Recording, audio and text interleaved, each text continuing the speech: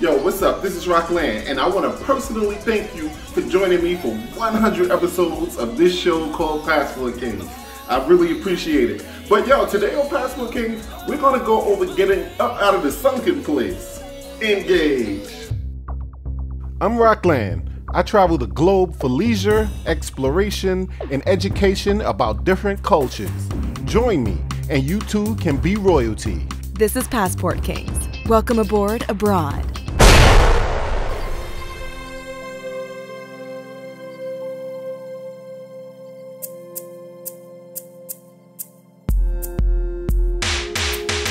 After watching an excellent horror movie by the guy from Key and Peele, Jordan, named Get Out, one part really stood out to me.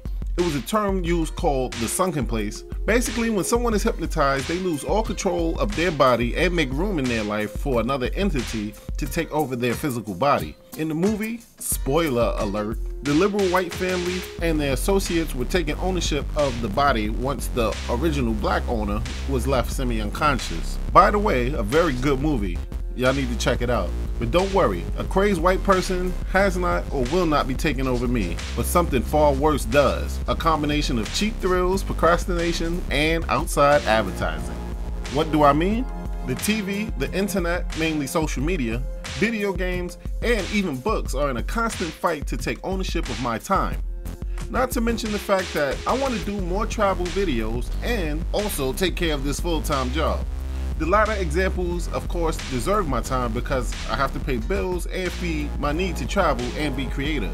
If someone was to tell me I could no longer have food, shelter, or the ability to see my thoughts come to real life through creativity, I would lose my mind.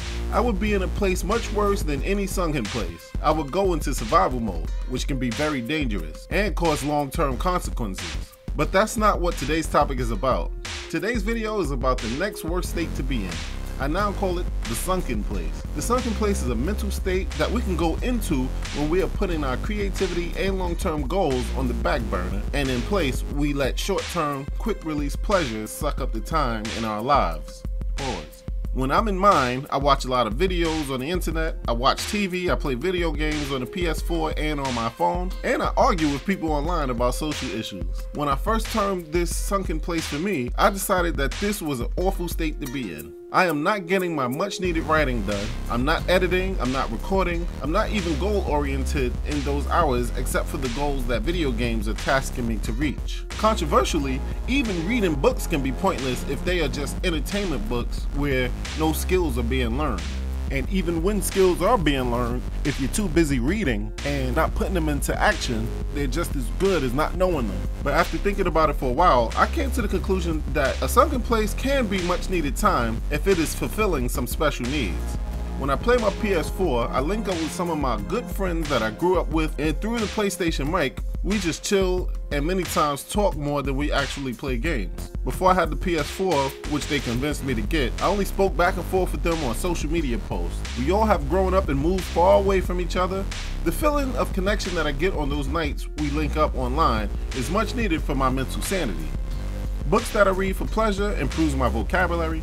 TV shows and movies keep me up to date with current events and being entertained, which is also more important for your mental well-being than it gets credit for. In other words, those activities that I do when I turn off my entrepreneurial paper chase and drift into my sunken place actually serves a purpose. The trick, I think, is getting control of the time spent in this place. Obviously, one cannot spend all of their time having fun unless they were born rich or won the lottery. All activities that are necessary for survival has to flow along without interruption. Work hours should be only for work. When you're actually working during those work hours instead of shooting the breeze with chicks at the office, cracking jokes with the dudes, or just lollygagging, it actually creates more time for the rest of your day. Video games, movies, social media debates, and TV need to be cut to a bare minimum. One way I found I had an exorbitant amount of hours was just unclicking notifications on Facebook groups that I had commented on. Speaking of Facebook, don't let it send notifications to your phone or PC. They cleverly create those notifications to subconsciously tell you to drop everything you're doing to read it as if the phone just rang or one of your clients needs something. When you are finished with your task for the day, then by all means, go see what you missed. But as far as checking it more than 3 to 5 times a day, that has to stop. When it comes to video games, I know when my friends are on, and a lot of times I may drink alcohol on those nights, which can really ruin my motivation for getting things done the next morning. I guess the best strategy for that is to know exactly when they are all on and only play any games during that time. I'll give it maybe 3 hours per night or 6 hours per week, maybe like 10:30 to 1:30 Friday and Saturday night. Besides, dudes are old and we start falling asleep one by one around that time anyway.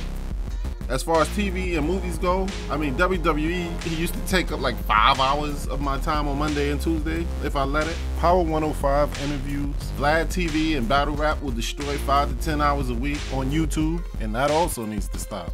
Well, my TV time will now only be on 2 shows I watch on Sunday night, Walking Dead and that new Star Trek. I gave up on football since the Kaepernick crap, so altogether I'll be spending about 3 hours a week on TV. And I'm gonna add on working out for about an hour or 2 a day, and my unproductive Sunken Place should be under complete control. There are 168 hours in a week. 56 of those hours are spent sleeping, another 56 is spent working. That leaves a third of the week left to work on our creativity. I can only imagine the beautiful stuff I will mold and craft when I spend the same amount of hours working on it that I gave my 9 to 5 or to sleep. Today is not only my first video of 2018, but it's also my 100th Passport Kings video. Once again, I'm ready to shake things up, not only on this channel, but in my many new avenues I'm coming up with to reach my goals. I always say stick to your goals, and goals shouldn't change that much. But what should change is your avenues of getting to them. There is no set way in stone to reach what you want to reach, as long as you keep your goal in mind.